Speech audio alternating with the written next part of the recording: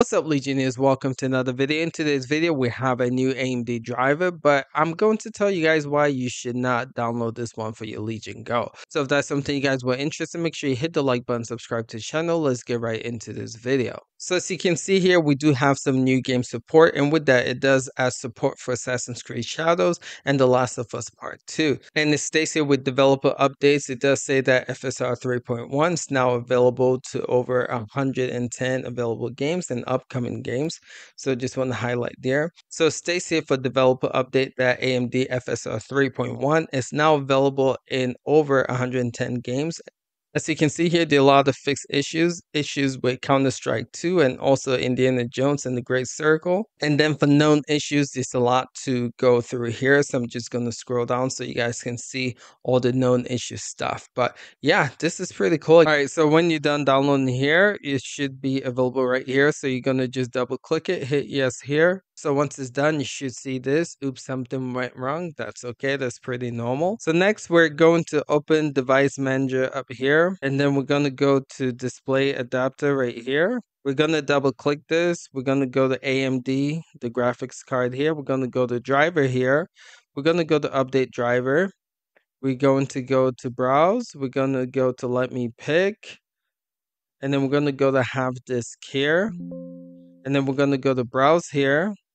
And then we should be able to see this one that we just installed. So we're going to hit it here and we're going to hit OK. And then we're going to find the TM780M graphics card here. We're going to hit next. And then we're going to hit yes. All right, so if you follow all of that, you do run into this window right here. Windows encounter a problem installing the drivers. So again, it just doesn't follow through, which is kind of a bummer. And so if you open up Device Manager, you'll see that this kind of has an error to it. So good thing is that this is easy to fix. The way you fix it is you just go back to an older driver. So we're just going to open this up like we did previously. We're going to go to driver here. We're going to go to update driver. We're going to go to browse. You guys just have to make sure that you download the 3.1. You guys are just going to make sure that you download the previous driver. So you go to browse here.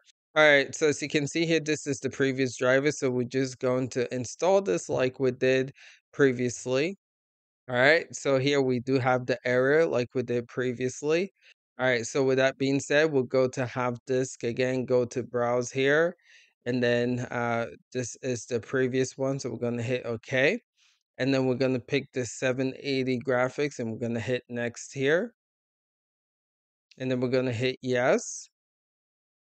And so we're going to let it do a spin here. All right, so as you can see here, we have successfully installed the drivers. So we should be good to go now. So as you can see now, we don't have that caution. Everything should be good. So yeah, there's definitely something going on with that driver. So I would not recommend that you guys install that one in your Legion Go yet until they fix it. But let me know if you guys are having issues with it and let me know if this helped you guys.